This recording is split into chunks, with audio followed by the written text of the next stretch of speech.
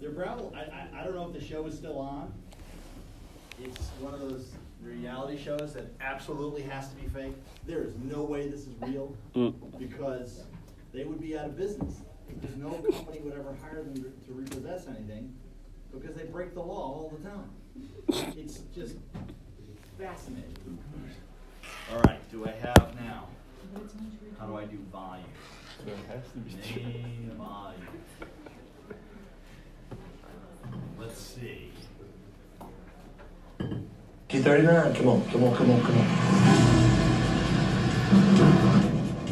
I'm telling you, boy, I'm faster than Jack Rabbit on moonshine. I get this thing hooked up, I'm out of here. Come on, Bobby, nobody's outside. Strap it! Whoa! Are you Doug? Are you Doug? You have, hold on, no. Hold on, don't let go there, he's in charge. Hey, what's up, man? Oh, you Doug West? Yes, I am. I just got a repo. Oh, dude, no. You're not towing my car. Your car, you didn't make your paperwork. Not a problem. If you step right here, we won't have to put your car down. What? No. Hold on, Doug. Hold on. Okay, well, stop. Easy, Bobby, easy. Calm down. You need to calm down. I don't know who you think you are, dude. Hey, let me let you know something. First of all, I'm a black belt, a 6th degree black belt. I don't want to I got a brown one. Well, that's cute. I got a brown one. Do you know how many times people have told me that I know karate? You guys, you're not taking my car.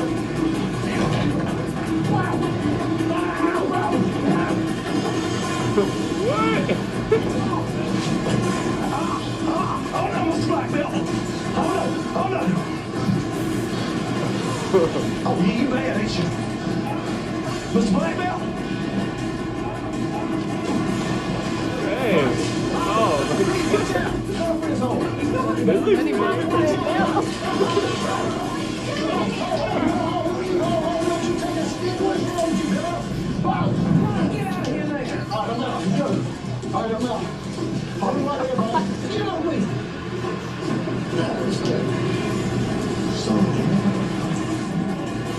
Oh my goodness. She can go with us. It's on, son. It's on. Get out. It's on. I'm coming, Ronnie. Oh, God. My bag. All right, I gotta stop it. So what was the first point when this repossession became illegal? What? When the guy came out and told him stuff. Yeah. So I think if we scroll back, He really needs to get his money back for When- that black belt. here. He didn't utilize any of that training. What's up, man? Oh, you Doug West? Yes, I am. I just got a repo. Oh, dude, no. You're not towing my car. And maybe even a little earlier. You're not towing my car. Okay? At that point, was there a threat of violence? Yes. Yeah. And it's, it's the threat of violence. It's not violence. But, okay, so let's scroll through this. Was this okay? Where was it? Right there. Is that good? No. That's violence. Yeah. All right. You are entitled, as a secured party, to engage in self-help repossession. This is one of the great aspects of secured transactions. You do not have to have a court to approve repossession. You can just go do it. But you cannot do this. You cannot breach the peace. And that's the lesson that I wanted. There's no part of this that's okay. She gets in the car. There's a karate chop. They throw him. All of that. Bad. Don't ever let your... Now, so, is the loan company liable for this? Yeah. Right? These are their agents. They are totally liable for this. So, please, don't ever get in the way. Okay, we'll do some problems that sort of talk about this. But this is so obviously bad. This is the extreme. Yeah. So is that conversion? Yeah, it's not illegal. Yeah. They have a right to the car, but they have a right to car only through self-help repossession if they do it legally. So, what's the alternative? And I talked about this last class. What's the alternative? If you have a debtor who you know is going to threaten you, replevin. Absolutely right. Is that a court case? Yes. Is it a judicial process? Is it reducing the case to judgment? No, that's exactly right. It is not. Replevin is a writ that allows you to go to court and get your property back. So if your roommate steals your stuff, you can get a writ of replevin to get it returned. Because it's your stuff. You don't have to prove it. I mean, you have to prove to the judge that the writ's appropriate. But you don't have to have a conversion case to do it. It's your stuff. You're entitled to it back. And that's the thing that's a little bit wacky about replevin here, right? Who technically owns the collateral? The debtor. Okay. Is that a raspberry or is that a drill? It's in the dog. Hopefully that's it. Oh, man. Okay. That's also a breach of the peace. By the way, I did not realize until I was looking at myself in the mirror now as I was leaving that I have dressed up as, red and black. That was not the intent. I'm not going to some event, and it's not a pep rally or anything. I just happened to put on red and black. I know I look good. Go Cards. Okay, questions about any of this? This is 609, right? Once you get the writ of replevin, does the sheriff then go? Yeah. Does that for you? You can go to get the sheriff. And the sheriff has a gun. What's the difference between a writ of replevin and a judgment? Okay, great question. So what would, under 601, are you, put aside Article 9. Somebody owes you money. Are you allowed to go just collect stuff? No. That's why unsecured creditors don't have any rights with respect to collateral. Okay? You don't just get to go take the debtor's stuff. The security agreement changes that. But it doesn't eliminate it. You have the right to proceed as if you were unsecured. Okay? There's something in this office. Yeah. Just go stop construction. He's about to lock himself out. Never mind. What are you doing?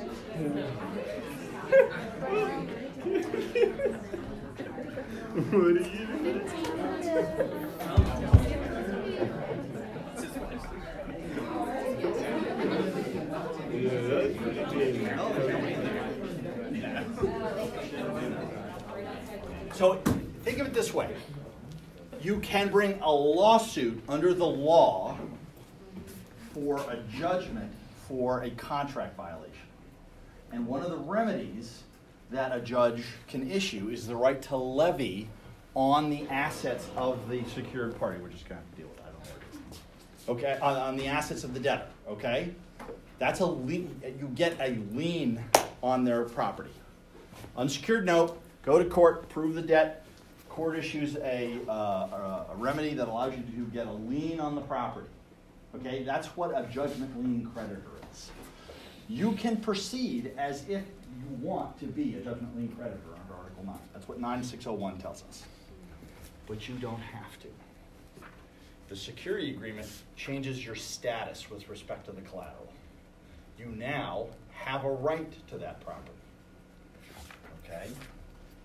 And the writ of replevin is a type of equitable remedy to get your property. What is going on? Are they fixing the elevator? Oh, maybe. Yeah, something like that. So the difference between reducing it to judgment and getting a lien through the judicial process and Article 9 repossession is that you don't have to get approval of a court that the debt is owed and you have a right to the property, which is what a judicial lien creates. The court-sanctioned right to go and collect the property. That's what unsecured creditors have to do. They cannot just go to a person's house and take their stuff because they don't have an interest in the collateral. The security agreement is, in essence, a conditional right to the property. What's it conditioned on? They have a right to the collateral, but what has to happen first? Default. Default, yes. 601 tells us you have, after default, the rights under Article 9. 609 says, after default, you can go collect the property. So you don't have an automatic right. You have a right conditioned upon default. Where is default defined? In the contract. The contract. The security agreement sets out the terms of what default is. If there's a promissory note and no other language is included, there's at least always payment default. Okay? But default can be anything that the parties agree to.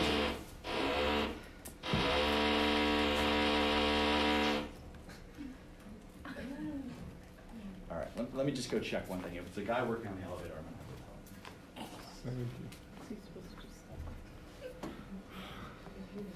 That's crazy.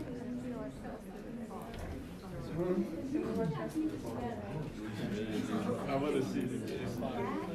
It looked real for a second, and I can't do it. Yeah, I wonder if he should. Like, why would? First of all, I gotta go with the Harley. Like, it would be liable for any. What happened? Yeah, it's like, yeah, do it, but don't. Hit the car, man. I have a feeling that True TV might pay for the default, so and like in exchange for their rights to show this. Yeah. Whatever. Because you can't even put somebody on camera. Right. About 30%. That's what they do. She's not actually passing off. She's not actually passing off judgment. So like they've agreed whatever the channel or the production company or whatever has agreed to pay for however whatever the judgment says to the party that Judge Judy like says. So that way, if you're the defendant, They said that should be it. They're putting in a doorstop in front of this classroom upstairs, so hopefully they're done. It's like they don't work for a university. I have a question about the exam. Sure, but let's put that off. Okay. Yep. You went upstairs that fast? I'm, Pretty good. Okay. So that's what. So today we're going to talk about repossession and sale. Okay. A little bit more about it. We'll do some more problems, but or I should say more like what happens after repossession. That's today. We are meeting on Friday. I think we will get to the stuff on redemption and strict foreclosure on Friday. It's the last little bit in this chapter. It's not too much stuff. We'll cover it quickly. Today's material is about the obligations that the secured party has after they get the collateral. So they either self-help repossess, or they use the writ of replevin, or they go to court and get a judgment and get it given back to them. But normally, if you go by, just to finish this thought off, if you go by the system outside of Article 9, you have to follow the rules outside of Article 9, okay? So there is a method under the law for foreclosing on chattel. Usually it's related to something called a chattel mortgage, all right? So there's a procedure that's you're going to have to follow. Every state has their own version of it. It's not uniform the way the Article 9 is. I don't test on those procedures in this class. You don't have to know them. You just have to know they're available. That's it. You can reduce it to judgment and proceed as if this were a foreclosure, but you don't need to know those foreclosure rules, right? Now, as an attorney, why would you not use Article 9? You could just go get the stuff. It's ridiculous. Nobody, unless you are so paranoid that the debt is not clearly owed, or there's some procedural advantage in your state for using the non-Article 9 system, I can't imagine you would use it. There may be fact situations where the debt is so problematic that you're not sure it's owed that you want a judgment. But if you have a promissory note signed by the debtor and clear records about how much money has been paid, there's nothing to argue about. you got the promissory note, and that's commercial paper, right? Those of you who've taken commercial paper class know that that document itself is self-executing. You can just foreclose, you can collect it just by having the piece of paper. So there's very few circumstances where you wouldn't go under Article 9. Now, Article 9 does have procedures built into it to protect debtors. Right? It's not a free-for-all. The breach of the peace rules are part of those protections, right? You don't get to go to the debtor's house and do a karate chop. No. Right? Can you trespass, right? So he drove onto the driveway. Did I say that that was a problem? Probably not. That's probably, although technically a trespass, it's probably an excused trespass, right? You're allowed to go onto the property. It's called the curtilage. What we don't see the courts allowing is breaking and entering, right? You're not likely going to be allowed to enter into the dwelling house, particularly, or the garage, particularly if you have to break the door down or break the lock to get in. That's not going to be permitted. That's going to be a breach of the peace. All right. It's funny though, right? Yes. Open garage. So, I mean, there are cases where I would imagine a court would be okay with the garage doors open, nobody's around, it's dark. Yeah, I would say that that's probably okay. The more peaceful the opportunity to get the vehicle back, the better. And an open garage doesn't feel as much like burglary as breaking, jimmying the lock. So, but, going into the house, forget it. I don't think any court would ever accept that as being okay. Even if the contract said, I waive my right. You can't waive this right, 602. You cannot waive the agreement that a repossession cannot breach the peace. That cannot be waived by the debtor. Why would that be? Well, think about what's going on here. We got a fight going on. The police may have to be called. Neighbors may get involved. The people next door may really like the person who owns the car and come across and continue the fight. And maybe it gets even more violent. There's an aspect of the effect on the community that the breach of the peace involves. And the debtor should not be allowed to waive that concern for the community, for the safety of the community. All right, so we got to problem 30. What was the last one we did?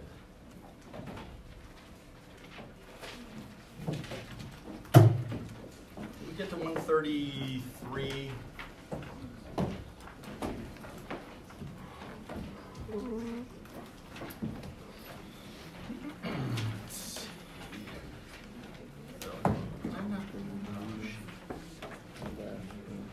Yeah, here we go. So, no, maybe 131? Is that Yes. Would that be the next one? We skipped over 127. So we have to talk about the repossession of the car here. That sound right? Sounds good. 131. So, question A. What happens? What does the secured party do in repossessing the collateral?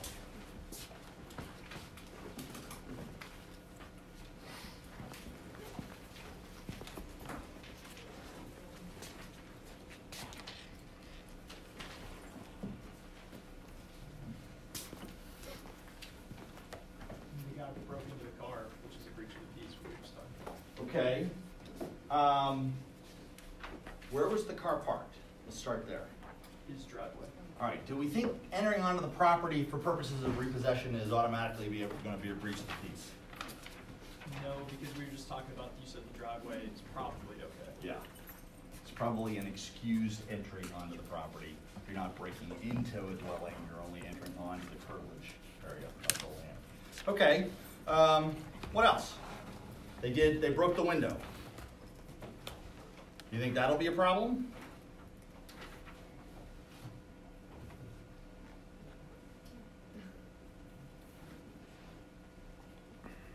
What time of day was it?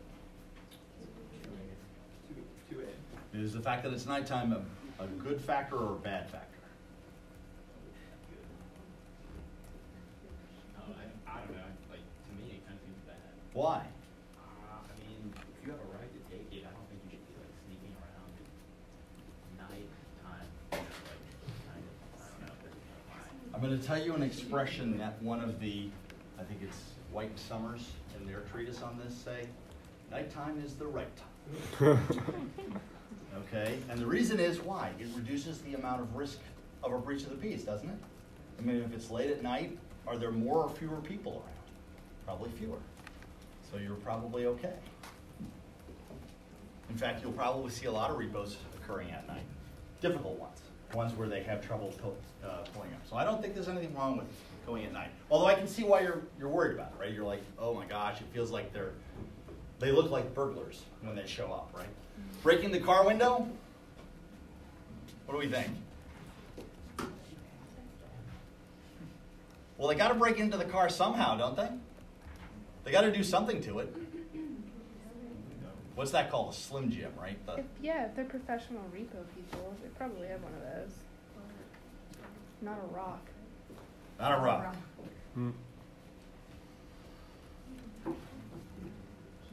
Okay. He complains about the repossession. When does he complain? Here's the window break and comes out and starts yelling. So that would be the breach of the peace. But That certainly would be a breach of the peace. Breaking the window, could you see a court saying that feels like it's too much? Yeah. I'm not going to say, well, I can't tell you one way or the other, right? I could see a court saying, breaking the window, my gosh, it's loud. But there's nobody around and it's the only way you can get into the car. Does it matter if you damage the car? Yes, there are possibilities for it. Does the secured party have an obligation to take care of the collateral once they have it? What's the section that tells us that? 207, right? 207 says that they have to use reasonable care. So the question will be, was it reasonable to break the window? I like the idea of, they got the Slim Jims. They could, repo, what do you call it? Repo person? Right? I don't know what's the technical name for them? Repo man is more of a casual name. Collection agents, I guess is what we would call them. Right? I don't want to denigrate. I mean, it's a job, just like any other job. They usually have tools like when you repossess a car on the street. There's a way to disconnect the transmission, right, and then the car rolls away easily. That's how they do it. They go underneath, they disconnect the transmission, and the car can be pulled away. Because you've got the parking brake on, right? So if you've got the brake on, how does the car go away? Well, they can mess with the car. But that's okay, right? That's not breaking it. Breaking it feels kind of bad. If he protests at the time of the repossession, we probably have a breach. If he protests afterwards, I would have punched you in the face. Is that going to be a breach of the peace? If you come back here ever again, I'll punch you in the face. Breach of the peace? The comment, oh, sorry, go ahead. The car's already gone? Car's already gone. Too late. The comments talk about imminent threat to a breach of the peace, right? It's not hypothetical. It is that it's more likely that it's going to happen. It has to be imminent. It has to be something that's going to occur now. If the car's already gone, it's too late. Right? So it's at the moment when the car is being repossessed. Okay. B. The brother-in-law who is a sheriff comes along. Problem with that? Why?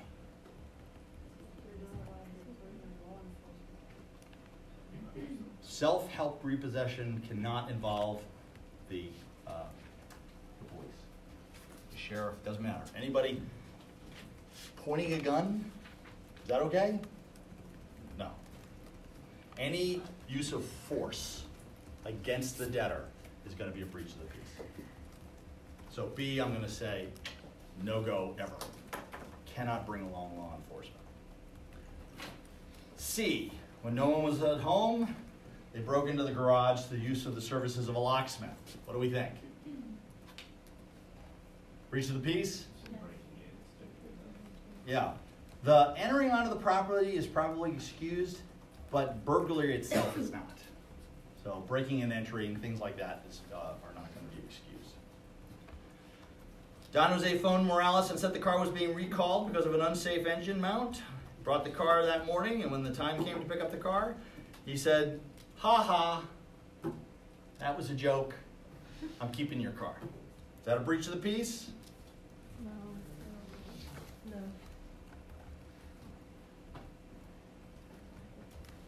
Well, there's a quoted case in Alabama that says that's not fair. You can't do that. But there are many cases that say, right? Trickery's cool because it gets people to do stuff without any threat of violence. So I think in a lot of jurisdictions that would be okay. It'd be okay to lie. All right. Questions about problem 131?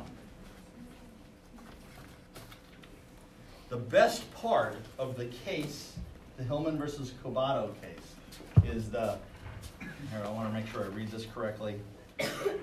To hell with this, we're taking the cows. I love that language.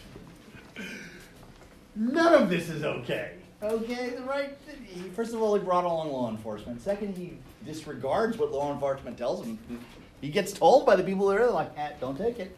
And he runs into the barn and he starts beating on the cows, and every part of this is bad. So that's why the case is in here. But the stern warning by the owner, I do not want you to take my stuff. But let's flip that over. What if they said, I'd really rather you didn't, but I'm not going to stop you? Breach of the peace? No. No, that happens a lot. There are a lot of cases where courts have said, it's okay. There are cases where they go to the house and they talk to the child.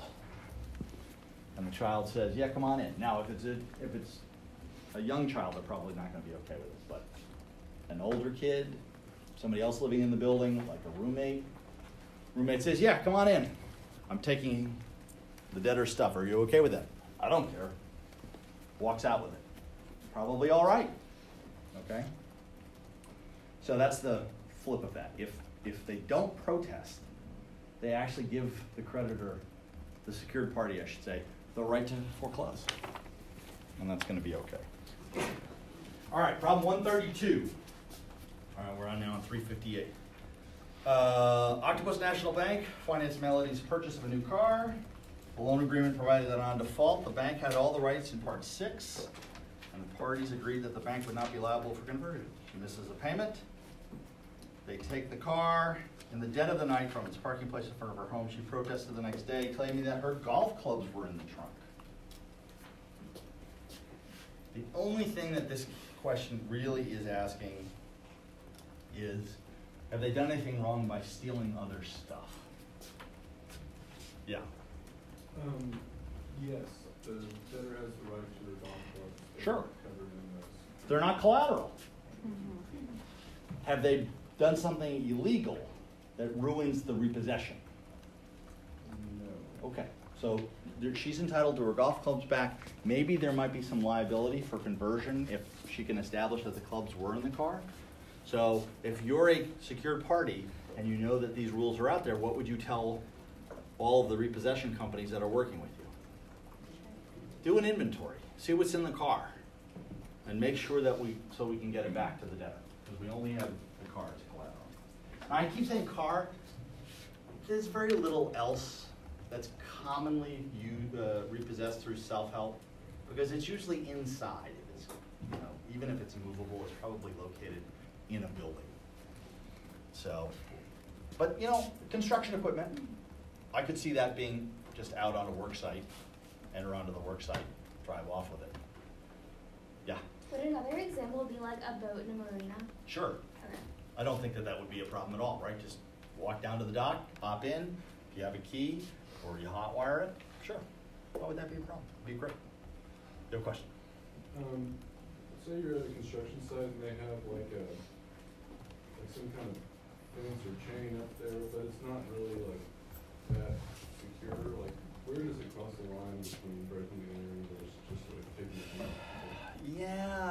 gets to this is not clear. Cutting through a fence, not ideal. Particularly if it's property, so the construction stuff is problematic because it's often on somebody else's property, right? The construction equipment is located on a third party who's not related to the debt. Is it okay? Do you have permission to trespass on someone else's property? Ugh. Doesn't feel as right.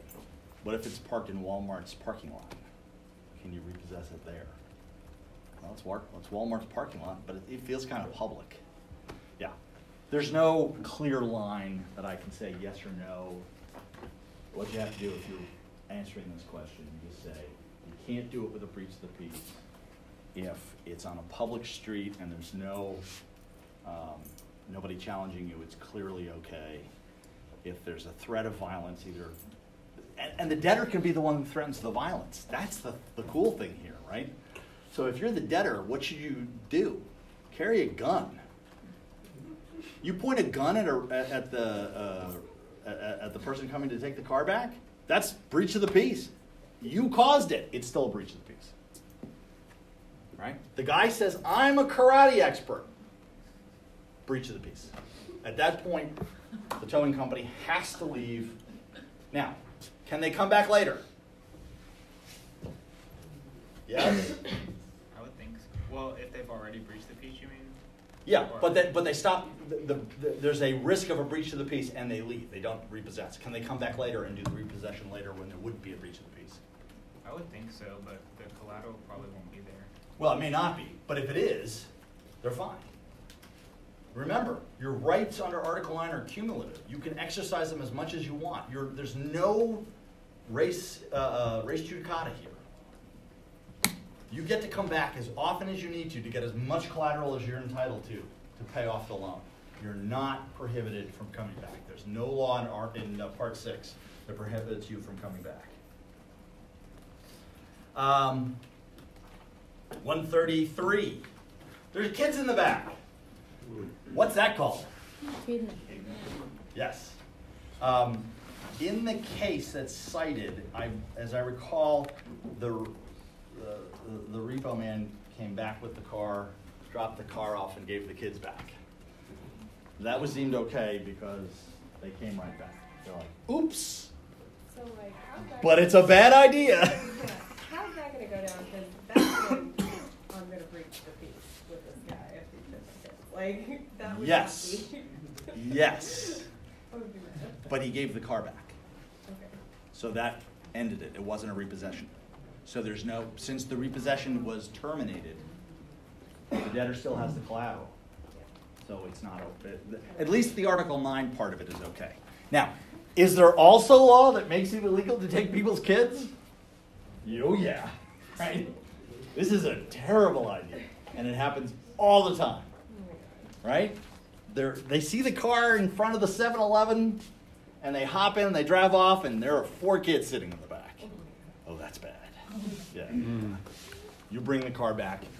You obviously give the kids back, but you bring the car back and you walk away. Yeah. Yes. All right, 134.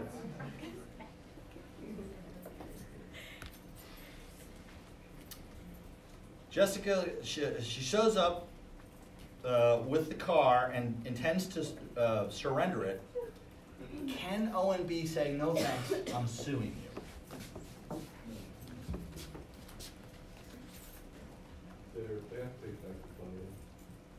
Where does it say that?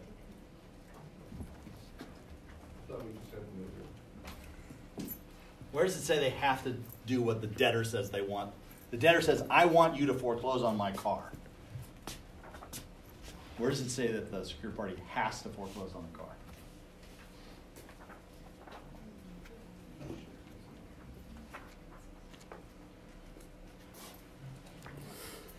I forgot my copy of the code. That is absolutely negligent on my part. Is there anywhere in the code that says you got to do what the debtor tells you when it comes to how they proceed for seeking repayment of the loan? Right. They can say no thanks. Yeah. Why would they do that, do you think? Why would, in this circumstance, what would be a fact pattern? Maybe the car's in terrible shape. Maybe they realize they could never sell it. Maybe they think there are other assets that they can go out and get, right? Forget the car. The car's not worth anything. We're just going to sue you and go after other collateral. They can do anything they want in terms of choosing how they get repaid. Either waiting for the payment, foreclosing on the assets that are collateral, or suing and getting a judgment. They can do any of those. They're not bound by any restriction.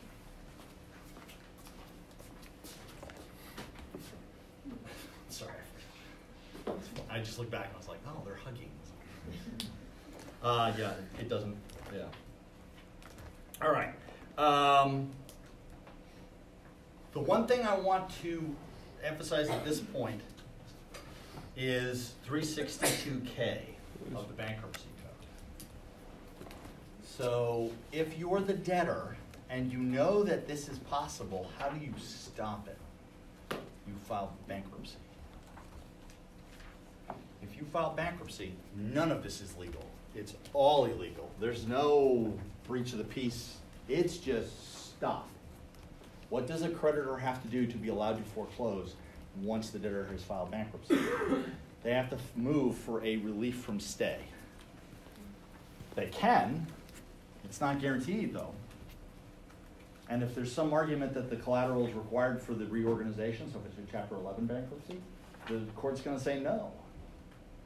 But if the debtor has no equity, or it's a Chapter 7 liquidation, probably they're going to get relief from stay. But instead of being able to go that day and get the car, they're going to have to wait several months, or maybe even years, until they're allowed to do it. The worst part about it is 362K. You're liable for damages. And what the bankruptcy court can do is, 362K says, an individual injured by any willful violation of a stay provided by this section shall recover actual damages, including costs, attorney's fees, and in appropriate circumstances may recover punitive damages. So that's the stick that the bankruptcy court has against secured parties for overstepping the automatic stay. They can be liable for punitive damages. So they're very good about not violating the automatic stay. Again, there's a little reference here to strict foreclosure. We'll do that next class. I'll just explain what it is. It's the keeping the collateral instead of selling it. Okay. All right. So let's look at 136. And this is on page 360. After Night Flyer Loan Company has repossessed Lynn Brown's car, it decided to advertise it for bids in a local newspaper. Is this a private or a public sale? Okay, so we've got the car. It's legally repossessed. Let's start talking about what we have to do after that. All right, so we've talked about how you get it. Now you got it. What do you have to do? One option is sell it, right? 610. You can sell, lease, license, or otherwise dispose of the collateral. You don't have to do any of that, but you can do any, you're not required to do any specific thing, but you can do any of those things, okay? Including, isn't there a language in 610 that says use the collateral? Again, I forgot my copy of the code, which is completely negligent, and I freely admit to that. Okay.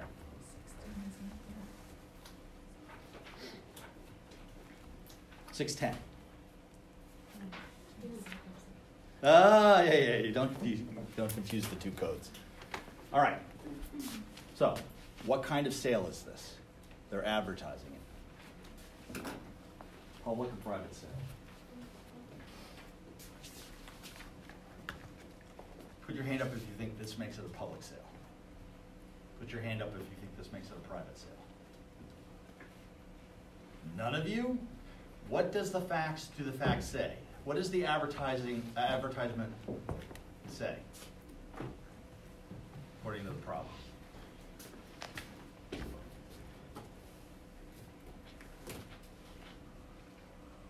What are they advertising for? Okay. Is that going to result in a public sale or a private sale? It's going to be a private sale. What's a public sale? An auction, yes. A public sale is an auction. Does everybody know what an auction is? You've probably never been to one, but they are exactly like you've seen them on TV. A person stands at the front of the room, or if it's a real estate sale on the lawn, starts offering out prices to people. People raise their hand and bid, and then the highest bidder wins. That's public because you advertise it publicly and you've invited anybody to show up. If you are negotiating a private contract between you and one other party, that's a private sale. Okay? So the advertisement that, hey, do you want to come talk to me about buying this stuff, is not an auction. That is a private sale. Okay? Now, what's better for the price? An auction or a private sale? What do you think? Auction, you have more people? I don't know. Auction, you have more people, but who said private sale? Why private sale?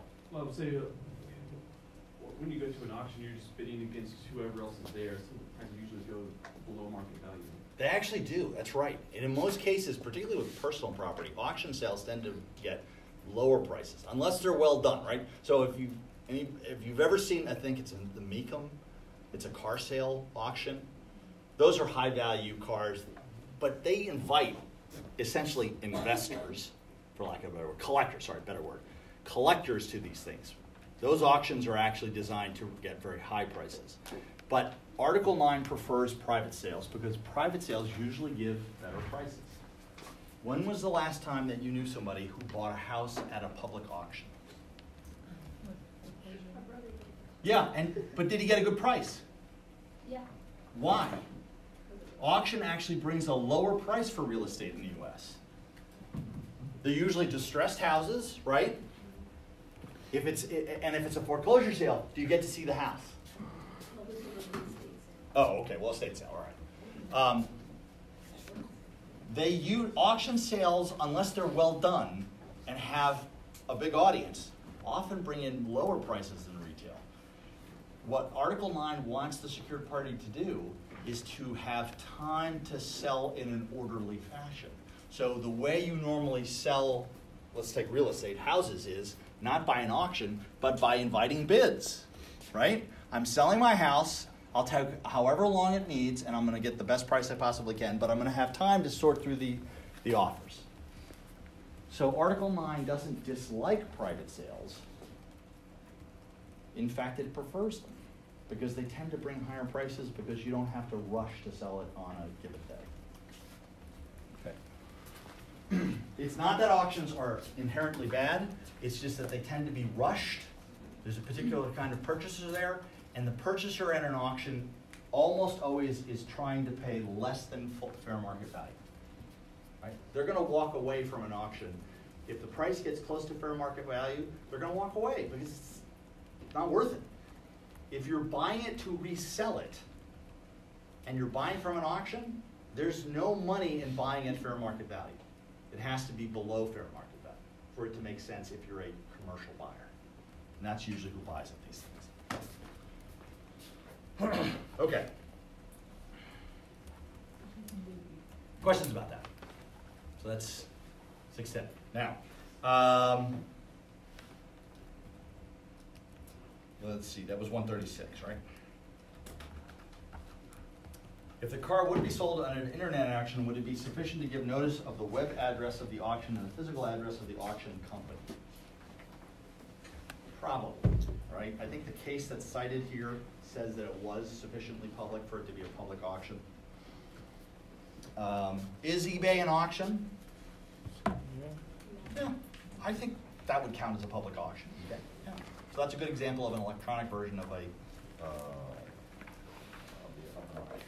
After resale, Nightflyer simply sent her a statement saying the amount that was owed was $3,200. She's unsure and comes to you, her attorney/cousin. Always a terrible place to be. Attorney/cousin or attorney/friend. Terrible, right?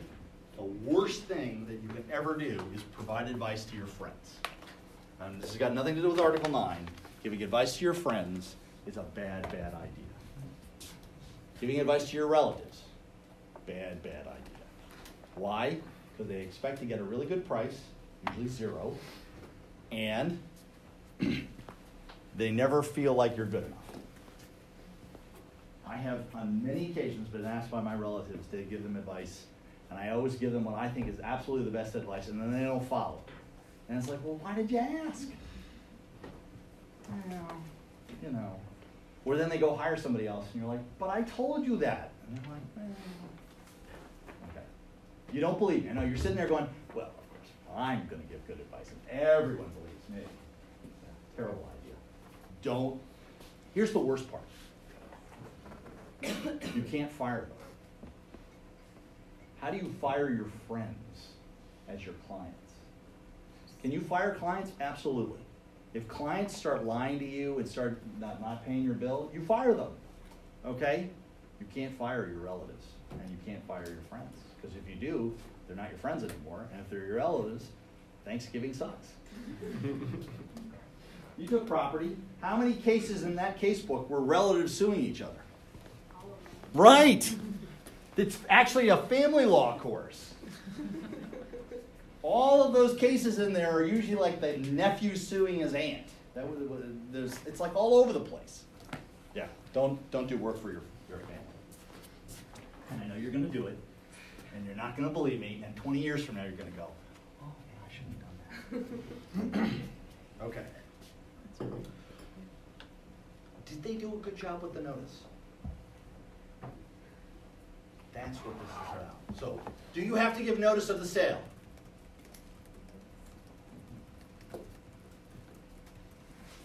Yes. Right? What section? 611. Great. How soon do you have to give notice? I was a little confused by that. Yes. Why were you confused? Because it separates it out for, it says if the collateral is other than consumer goods. So I guess, I don't know. Okay, stop. If it's other than consumer goods. So 612 has a safe harbor provision, right? The 10 days. Or non-consumer transaction. Yes. It has a safe harbor, right? So let me pull that up. 9-612.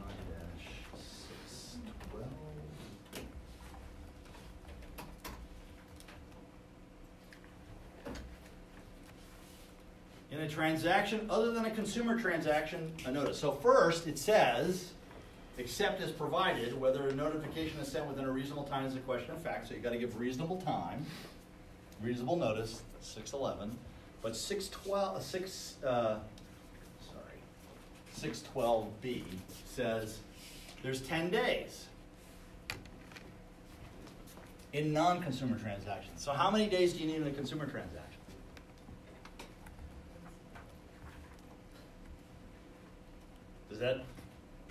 Natalie, does that make you concerned that there's no statute that tells you how many days is reasonable in a consumer transaction?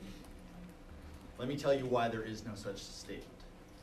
The consumer advocates who were at the negotiating table for this section back in 99, 98 were arguing for set periods of time like 20, 30 days, whatever. And the banks refused to agree to the terms that the consumer advocates were asking for. Mostly banks were at this meeting. Since they could not agree, they did not come up with a consumer-based safe harbor. Okay? So they leave it to the courts. And that's what the comments to this section say. They leave it to the courts to decide what is fair in a consumer transaction. Not ideal. In a non-consumer transaction, 10 days. Okay. How much notice did she get? Does it say in the problem?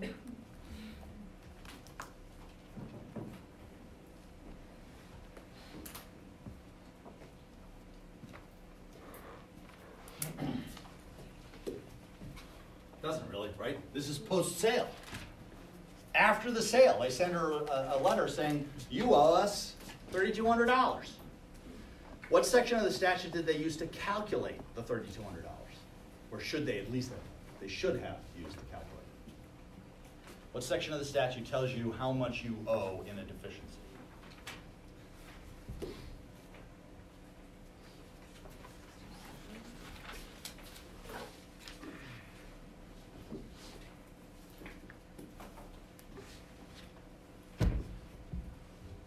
I heard somebody mumble it.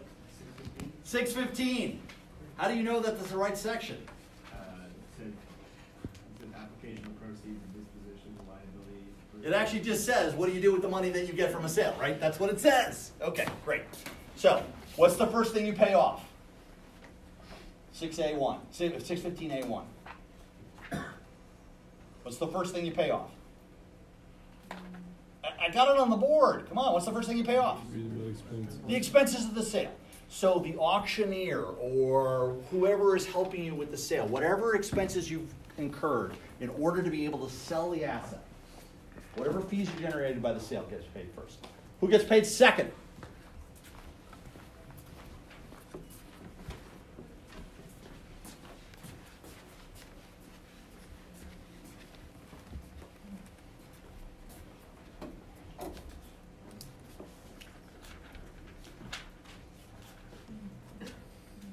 Who gets paid second?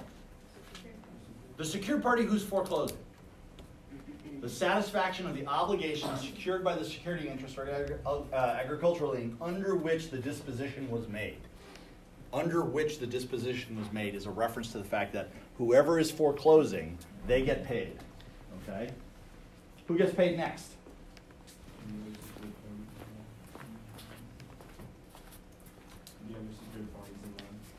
All the other secured parties? Any subordinate secured. Subordinate secured parties.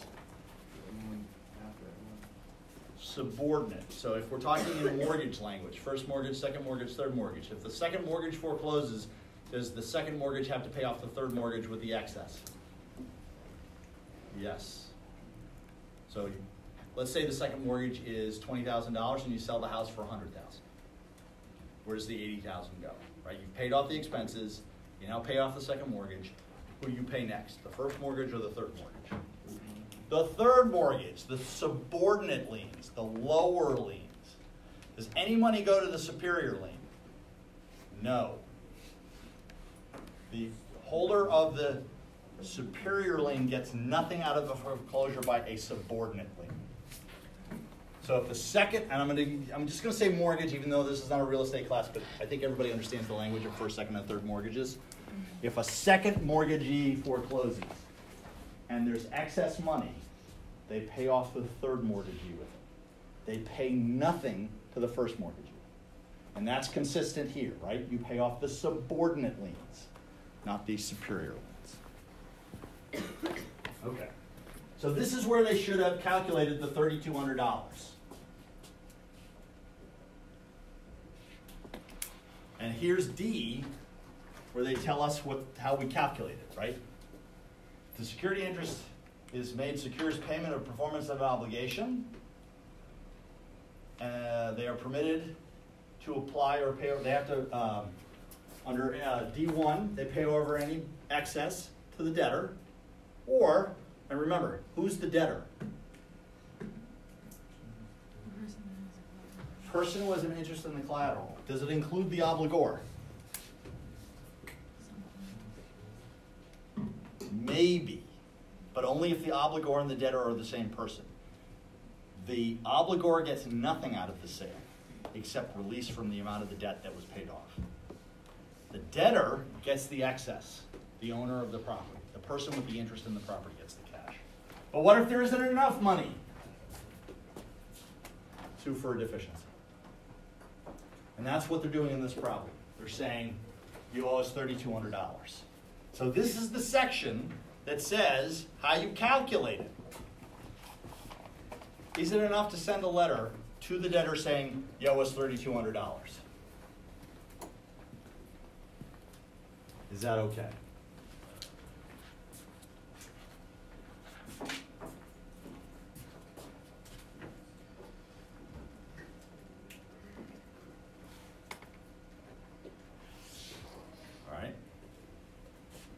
She's entitled to an explanation, right? And here, we do have a consumer section. In a consumer transaction, the debtor is entitled to a surplus or where they're entitled to it. The secured party shall send an explanation to the debtor as applicable, or consumer obligor, after disposition and before when the secured party accounts to the debtor and pays any surplus over, or first makes written demand to the consumer obligor after the disposition. So they have to explain themselves. Did they explain themselves? No, they just said, yo, $3,200. So what's the first thing she should do?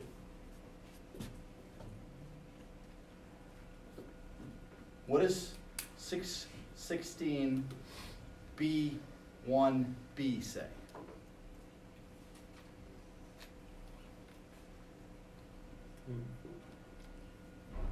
Make a request. Send them a letter saying you owe me an explanation of how you came up to $3,200. I don't agree with your demand. They have 14 days to give it to her. Okay. So that's the 616. If they screw up, if they've screwed up information, like they haven't given her notice, might there be damages owed to her?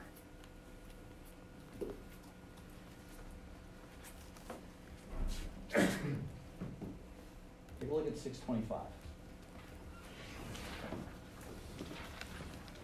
And they reference this in the problem, 625C and E. So 625C,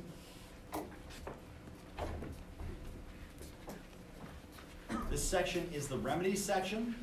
A person in that, at the time of the failure, was a debtor or held a security interest. And if the collateral was consumer goods, a person that was a debtor or a secondary obligor, at the time the secured party failed to comply with this part, may recover for that failure in any amount not less than the credit service charge. What's that? That's the interest on the loan.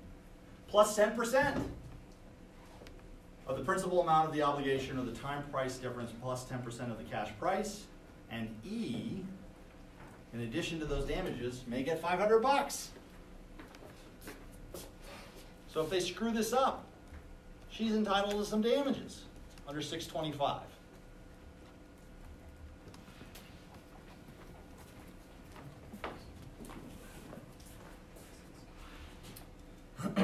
Okay.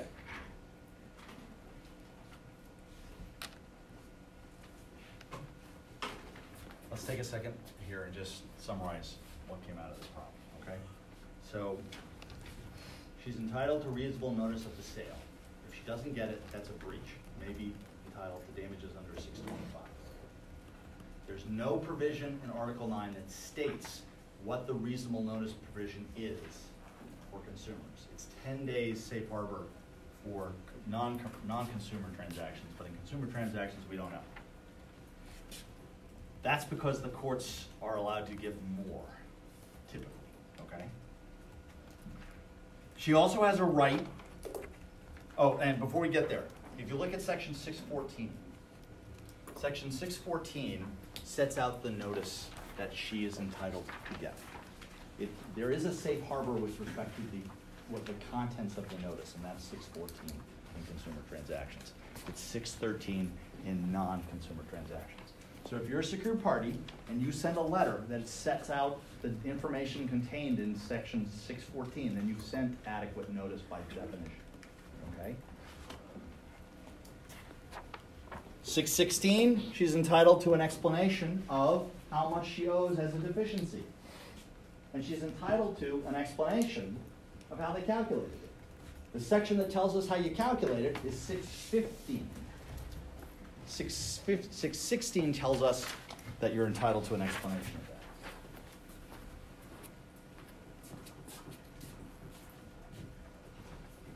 All right.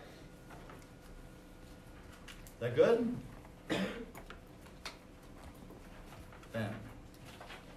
Oops, sorry. Sometimes my notes get a little confused here.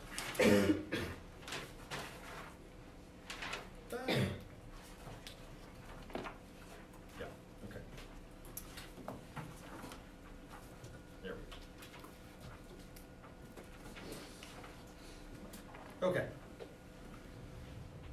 What about the fact that the price is low? She says 3,200 isn't enough. Is a low price by itself proof that the sale was not commercially reasonable?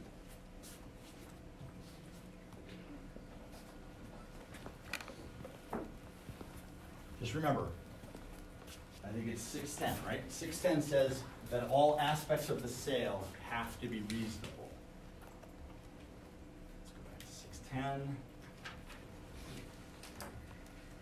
Every aspect of a disposition of a collateral, including the method, manner, time, place, and other terms, must be commercially reasonable.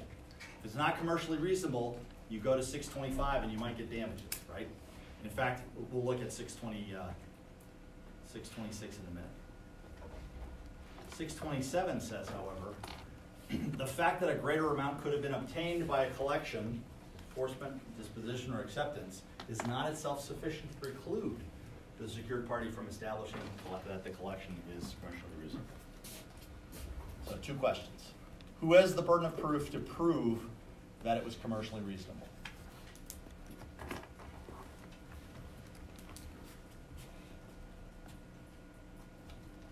Nobody? Who's required to establish that the sale was commercially reasonable? The secured party, yes. Now, second, is a low price by itself enough to establish that the sale was unreasonable? No. Okay, so she's looking at $3,200. What did she sell? Or what did the secured party sell? Where would you look to see what the value of the car was? The Kelley Blue Book, right? You go online, you'd see what the price of the value of the car was at the time of the sale according to the Blue Book. If it's $4,000, is it going to be commercially unreasonable? If it's $12,000, would that suggest that there's a problem with the sale? Yes. So you have 2 pieces of information. The price that it was sold at and what it was selling for elsewhere. Who bought the collateral in the problem?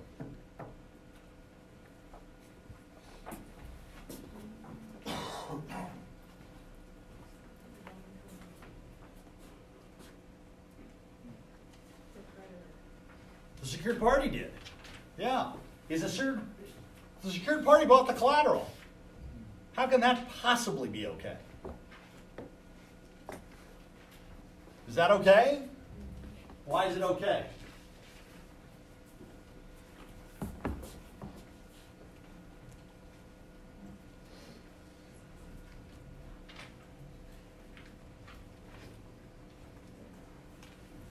Because it says so. Hopefully you're, at this point, in the 14th week of the semester, most of the answers to these questions are in the code, okay? Not always, like how much is reasonable notice for consumer? Not in the code, not there. What is the definition of breach of the peace? Not in the code. What is commercially reasonable? They tell us that it has to be commercially reasonable. They don't establish what is, but they give us some situations where they have defaults.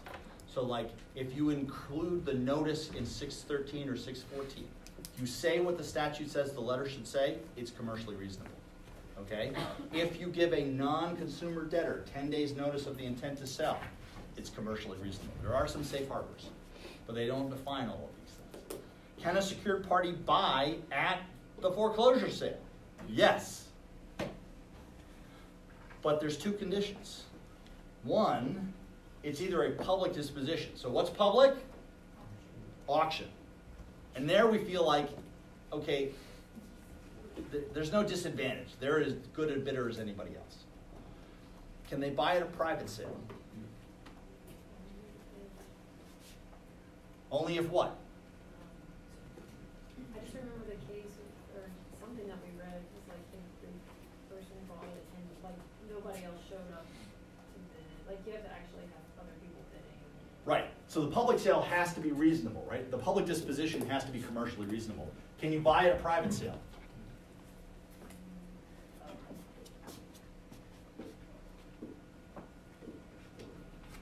Yes, if the collateral is of the type where there's a... Yeah, you're reading off the statute. Give me an example. No, you're exactly right. If you're able to What would be an example of a collateral that would fit 610C2?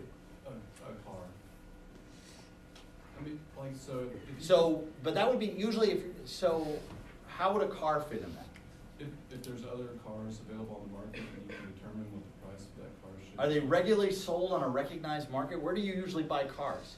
Well, in today's world, all over the place. There's people that are. I understand, but machines, do people typically go to a public marketplace and bid against other sellers at the time to buy it? In car auction? Yeah. But the consumers are not allowed to car auctions. You have to be an accredited buyer usually to go to a car auction, right?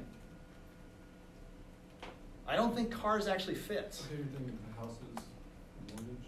I'm thinking of stock. The New York Stock Exchange. The point of 610C2 is that there's no argument about what the price is. If you sell 100 shares of AT&T stock, how do you know what the price was on any given day? Where would you find that price? The market index. Yeah, you'd go to the New York Times, you'd go to the Wall Street Journal, you go to some nationally recognized publication that publishes prices for stock. So they buy it at a private sale, but it's on a recognized market. And although cars have auctions, they're not the way people typically buy cars. Usually it's one-on-one, not in a public auction. And what they're talking about here is in the New York Stock Exchange is such a big marketplace that it's rare that any one investor can move the market in any significant amount. So if you're a secured party and you have 100 shares of AT&T and you sell it, the market dictates the price, right? There's no private negotiation between two parties. You just go to the marketplace and say, I got 100 shares, and it sells. You can do that if you're the secured party. You can buy and just pay that price, right? Go to the New York Times, go to the Wall Street Journal, go to, well, I don't know, who does indexes of stock now online? Who would we trust? Dow Jones, I think, probably has an index. That's the Wall Street Journal, essentially. You'd be fine. You just pay that price. What was the closing price on a given day? You pay that price. Okay. So, the suspiciously low price here would be evidenced by probably the Kelly Blue. So if the car's worth 12 and the secured party bought for 3,200, yeah, that doesn't look right. Yep. Now, even if they violated this, but they got the full value of the car, it may not be unreasonable. They may have gotten a good price. They may have paid a good price. Okay.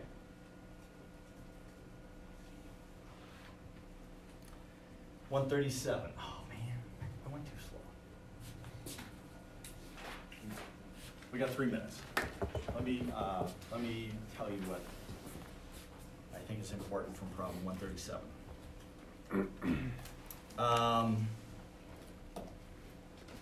Everybody who's involved is entitled to notice. So problem A, 137A, is everybody under 611C2 is entitled to notice.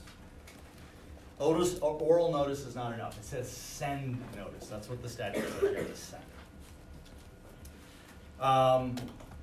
There is an exception. Stock was sold on a recognized market. No notice is required. That's an exception, as the statute says that. The equipment, however, does require notice. 617 says if you buy from somebody who is selling foreclosed property, you take it free of anybody else's interests, except for senior, right? So anybody who is being foreclosed on, so the secured party and any subordinate secured parties, you take free of that. Now here, it didn't look like Crowley was a good faith purchaser, so maybe that didn't work. Under question C, does the wife deserve notice? Does the wife deserve notice? She's a debtor and an obligor. Does she deserve notice of the sale? Separate notice. Yes! So that would violate her rights. Everybody who is entitled to notice should get notice. It's probably okay to send notice to the two people through the same notice if they live at the same address, but it's risky. It's better to send individual notice to everybody. That way you don't run afoul of it. Question D, what about the fact that there was a return of notice? That the person is clear that they didn't get the mail. The answer there is probably isn't commercially reasonable.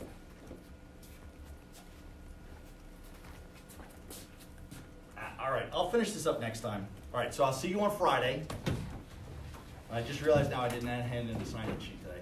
Oh well, it looks like everybody's here. So, on Friday, as you're leaving, I will give more information about the exam at class on Friday. I will record class on Friday in case there are people who can't make it.